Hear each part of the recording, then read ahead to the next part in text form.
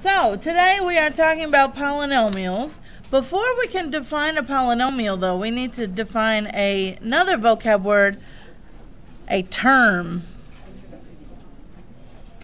Okay? So in math, when we refer to a term, we mean a math expression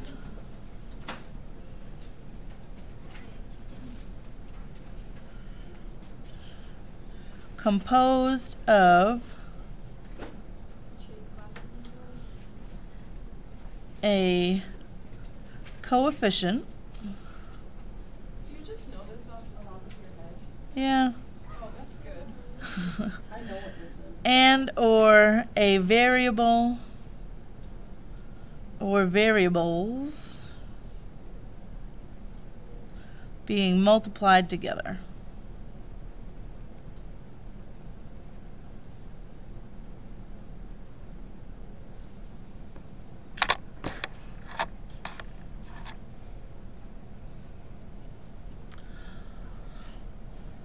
So, some examples of terms would be, like 2xy. That's a single term. So, it has a number, and it has, in this case, two variables, but they're all being multiplied together. You don't have to have all of these pieces. You could have just a number. You don't have to have any variables, and it still counts as a term. So, another example of a term might be 14. That's a term. This one just doesn't happen to have any variables. That's okay. Still counts as a term. I don't have to have, well, we always have a coefficient. Coefficient is just the number in the front. But if it's a 1, we don't usually write it, right? So I could have like x to the third. That's a term. There's just no number in front of, well, there is a number in front of it. It's just a 1, and we don't write it. Okay? So as long as I have one of these math expressions and I'm just multiplying everything together, doesn't matter how many pieces there are. I could have, I don't know, 15 variables. As long as it's all multiplication, it counts as one term. Does that make sense? And they could be raised to all different variables. So let's do one more weird one. Say I had something like, I don't know, negative 85, x to the 15th, y to the 4th, z to the 21st, a to the 5th. That would count as one term. It's all being multiplied together.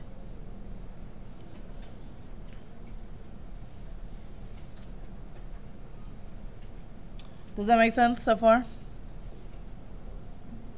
Yeah? Okay. So that's a term. So then a polynomial is just a string of one or more of these terms by addition or subtraction.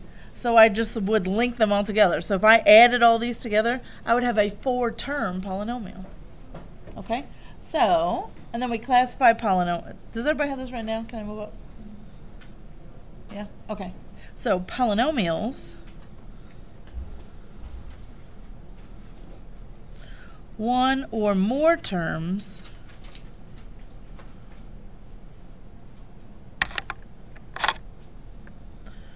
being added or subtracted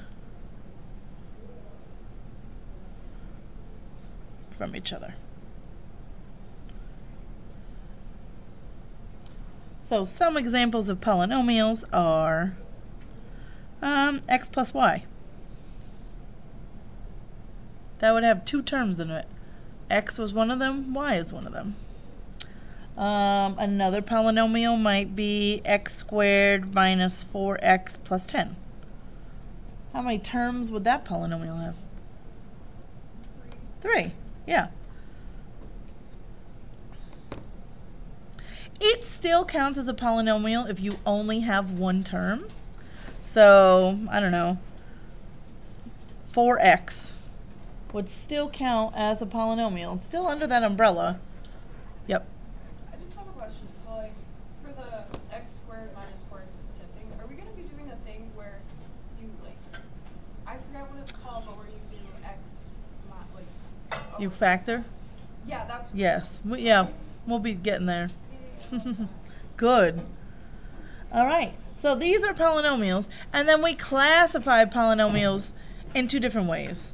One, by how many terms there are, and then another way is by degree. So, let me explain what a degree is. Has everybody written this down so far? Oh, sorry. I don't mean to be going too fast. I just get excited when I'm talking about polynomials.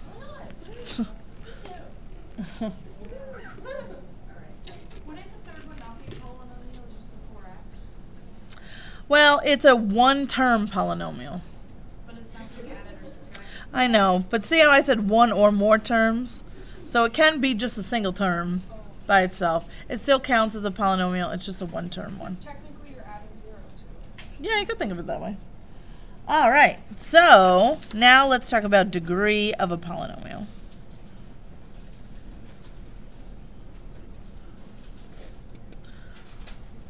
So the degree of a polynomial is pretty easy. It's just the highest exponent that you have in the whole thing. Highest exponent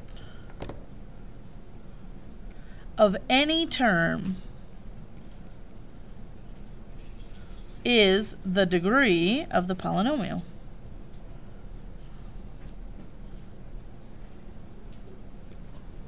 So, for example, if I gave you the polynomial, oh, I don't know, x plus 3x squared minus 5x to the 8th. If I ask you what the degree of this polynomial is, you just look at the exponents, and whatever the highest exponent is, that's your answer. 8. This would be an 8th degree polynomial.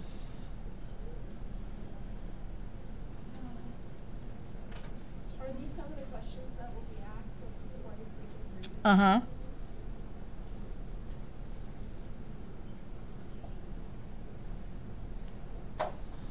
Yeah. My mom said she only sees like degrees in summary. Oh, okay. All right. I don't know if that's good or bad for you guys. I guess if you have a good grade, it's bad for you. If you have a bad grade, it's good for you. Well, no, because they'll see it good for you. True. That's kind of a bummer, though. I thought that they could see your grades. I don't like that because then my dad is probably And sometimes the grade can be a little bit misleading. Because if you were, like, say you're about to retake a quiz or something and they see, well, I don't know. I thought that they could see them. But anyway, so we talked about degree. Now we do have to talk about standard form of a polynomial. Standard form of a poly. So, when you write a polynomial in standard form, you're always going to want to do this. So you're going to want to get in the habit of always putting your answers in standard form. Usually it's just going to come out of habit, okay? So to write a polynomial, does it go by the order of the exponents? yes, this is what you were talking about. First, you're going to put them in order alphabetically first, though. So if you have more than one variable, okay, you want to start with whatever one comes alphabetically first. So if there's more than one variable,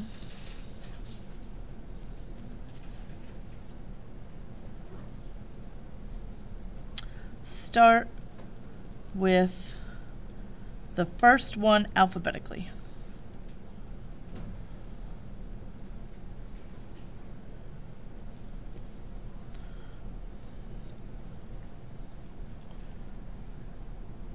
Okay, this will make a little bit more sense as we do an example, okay? Let's say you have a whole bunch of them that have an A in it, okay? So out of those terms that have an A in it, now you want to order them based off of their exponent. So if I have an A to the 5th, for example, I put that before an A to the 3rd. Wouldn't you just add them together to simplify the problem? No, because the terms, I have to have like terms in order to be able to add them. So if I go back here, this x squared minus 4x plus 10, this is in standard form.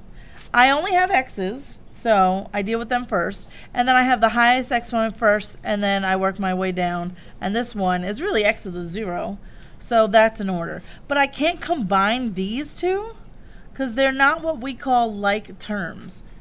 But what if it was just x squared minus x? Would it still not be a like term? Correct.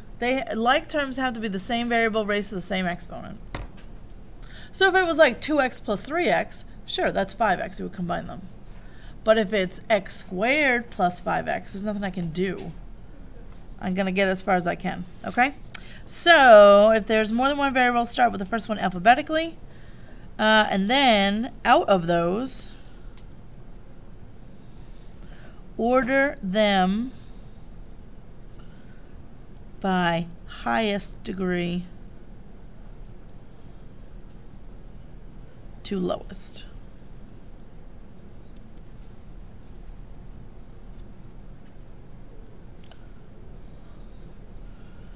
And then you will simply repeat for all other variables.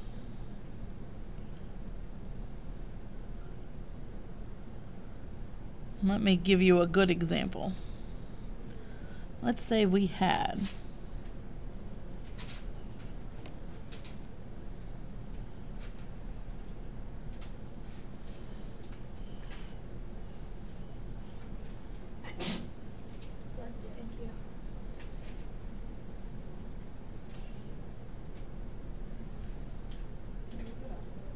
yeah, sorry.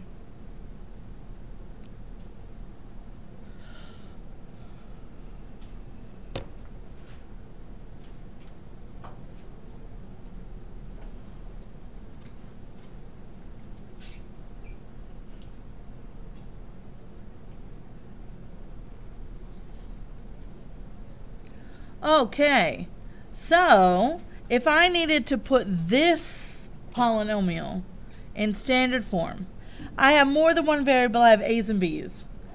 A's come first, okay? So any term that has an a in it will come before any term that doesn't have an a in it. Does that make sense? Doesn't matter what the exponents are. If I have b to the 100th, it doesn't matter. If it has an a in it, it's going to come first. So I start off, I look at my a's.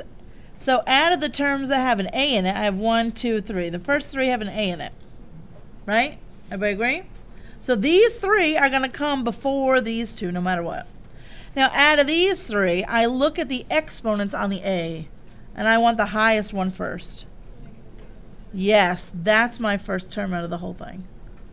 It's first alphabetically, and it's the highest exponent.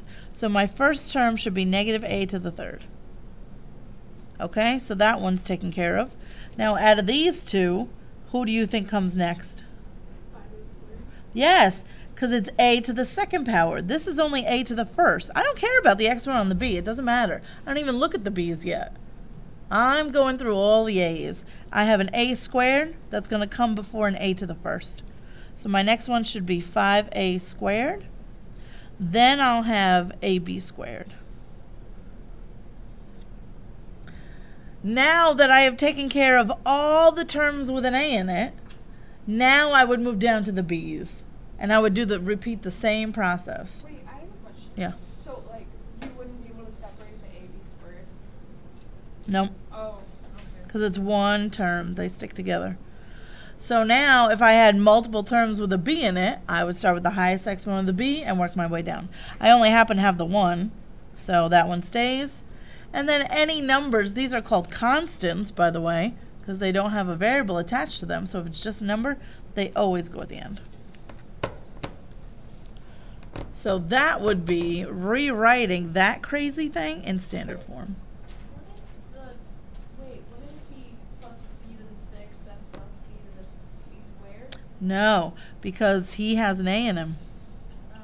If it has an a, all the terms with an a will come before any of the ones with just a b in it, no matter what the exponent of the b is.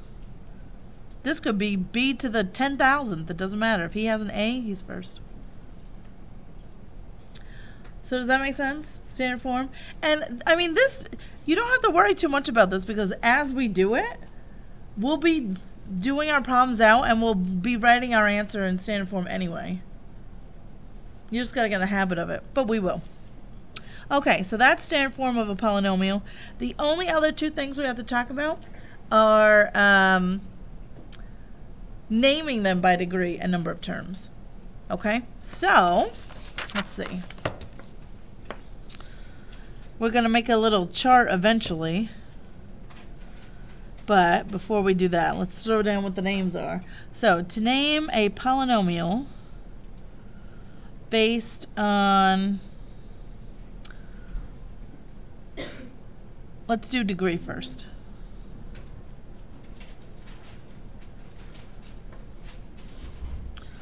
So if you have a polynomial that is degree 0, it's called a constant.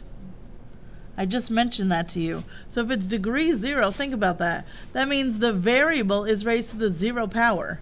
What happens when we see something raised to the 0 power? It's 1. Yeah, we just cross it out. It's just 1, so it's just going to leave the number behind. It's just going to be a number like 17, 41. Those are your constants. If it's degree 1, oh yeah, so let's put an example. 14. So here's our degree, name, and example. But if you raise 14 to the 0 power, wouldn't that just... It's the degree is always on a variable, never on a number. Okay, so if I have something raised to the first power, it's called linear. An example of that might be something like, oh, I don't know. 2x. Yes, I was thinking 2x. See how x is being raised to the first power? So I would call that a linear term. If the degree is 2. This one's weird because the word makes you think 4. Yeah, it's quadratic. And I know you think quad means 4. And usually it does, but not in this case. Quadratic just means to the second power. So like negative 5x squared. That would be a quadratic because you're squaring it.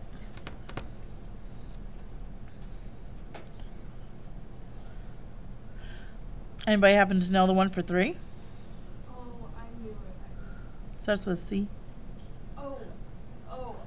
Cubic, yeah. I was going to say that, but I didn't know. That's right. Cubic.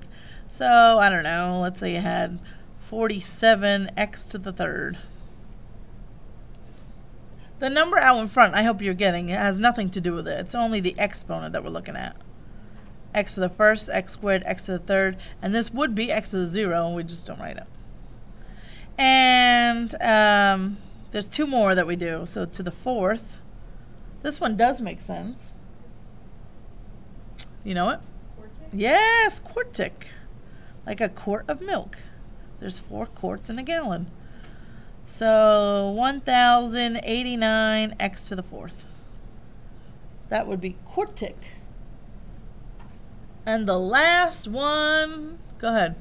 Quintic? Yes, quintic. If someone has 5 babies, that's quintuplets. Quintic. If I ever had 5 kids, I would die. That's a lot. I can barely handle 1. You plan for 1, you get 5. Yeah.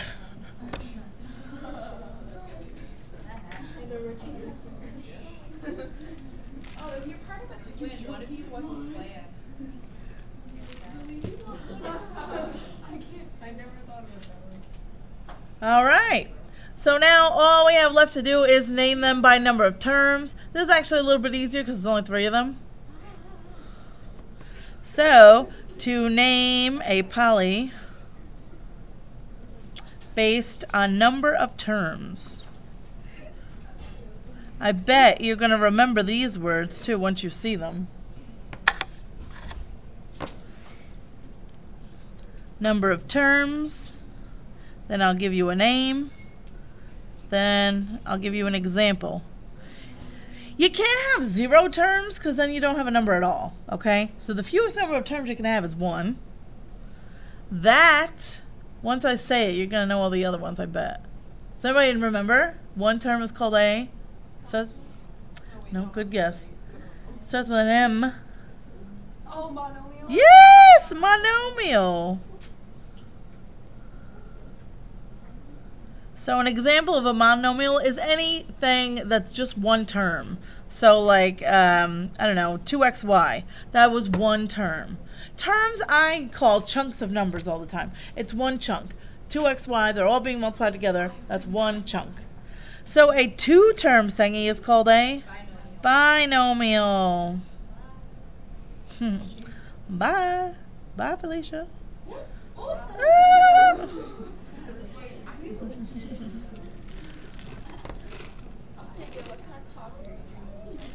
Today is hazelnut. All the Girl Scout cookie ones are gross. Oh no, they're so good. Have you ever tried raspberry mocha? Anything with chocolate, I think the chocolate is way too overpowering. Really? So I steer clear of all the. I know. All right, a three-term polynomial is called a trinomial. And then is it like quadnomial or something? I honestly don't even know what it is because after that we just call it a Polynomial. yeah. We just say a 4-term polynomial, a 5-term polynomial, a 17-term polynomial. So all you need to know is the first 3, and then 4 or more. Just say whatever number term polynomial. So for example, if I gave you, I don't know, negative x to the 12th minus x squared plus 3x plus 2, how many terms is that? 4. That would be a 4-term polynomial. By the way, degree, we only went up to 5, so this would be of degree 12, right? So then if it's past 5, you just say 12th degree. 4-term poly, 12th degree if I asked you.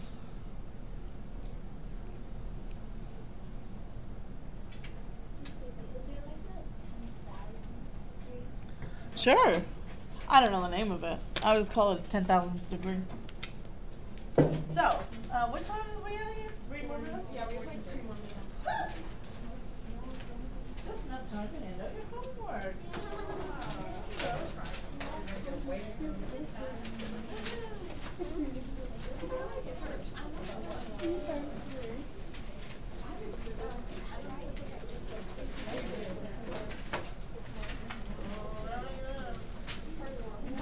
Okay, now listen.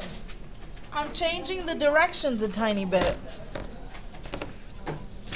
So we're only going to do 1 through 12, but listen to what I want you to do. It says name each polynomial by degree and number of terms. I want you to add and write it in standard form.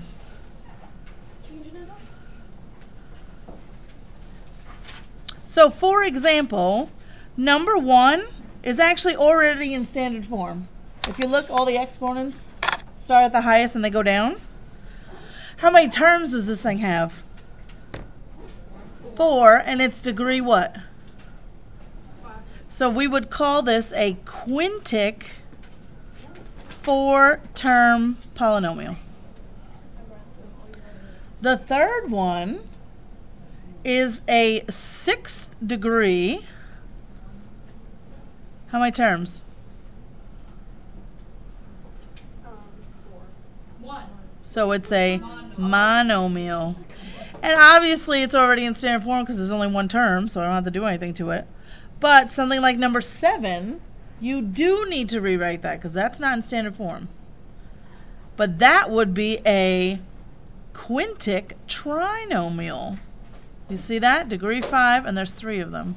But I want you to rewrite it. So if you rewrote it correctly, this guy needs to come next, and then the minus 4b at the end. And then you tell me it's a quintic trinomial.